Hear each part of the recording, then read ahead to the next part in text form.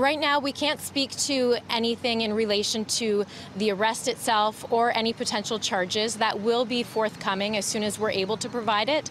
I can say, sadly, 3 adults and 1 teenage child have succumbed to their injuries.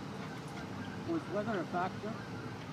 At this time, we can't speak to the incident itself. Which direction was he on Hyde Park Road, traveling south or north?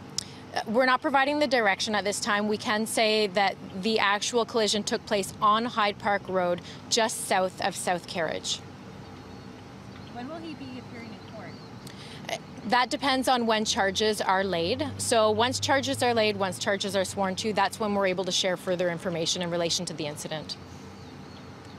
And a recap of the victims again? We had 1 adult female who was located deceased at the scene. An adult female and an adult male were transported to hospital, as well as 2 children. Now, 1 child remains in hospital in serious condition at this time, and the other 3 individuals have sadly succumbed to their injuries.